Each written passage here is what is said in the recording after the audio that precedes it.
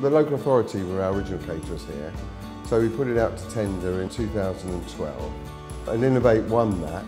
The very first thing we did was ask students what they wanted. We asked them what was wrong with school catering, and we asked them what they'd like to see. And we designed the business on the basis of that student feedback. It struck us very clearly that here we were dealing with a slightly different company, with a different ethos about it.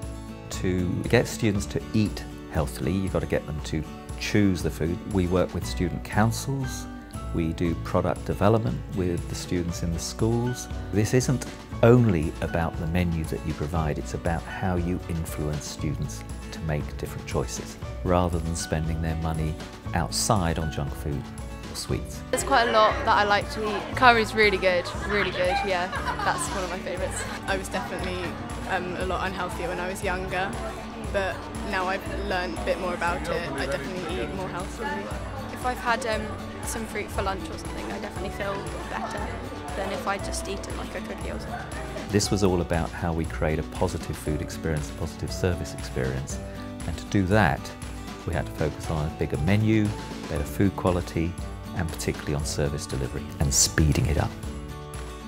I've been here about 11 to 12 years.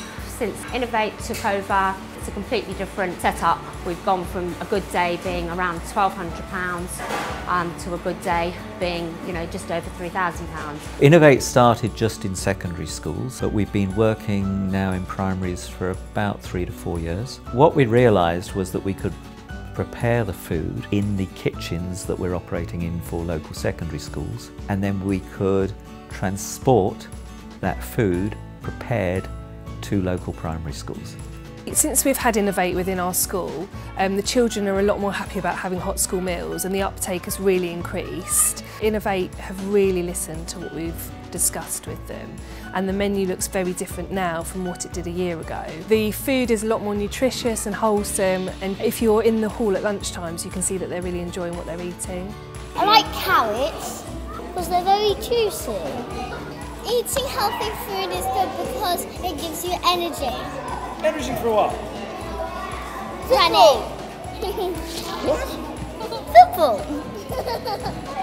We were talking to various private equity firms.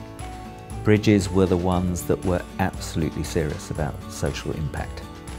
Others were talking about it, but it was absolutely clear to us that it was in the DNA of Bridges. The statistics on childhood and adolescent obesity are truly shocking. And what we know is that kids who are obese are likely to stay obese. We say that what we want to do is change the eating habits of a generation. At this age, I think it's most important to pay attention to eating healthily. It means you get into a routine of eating healthily, and then later on in your life you can carry on.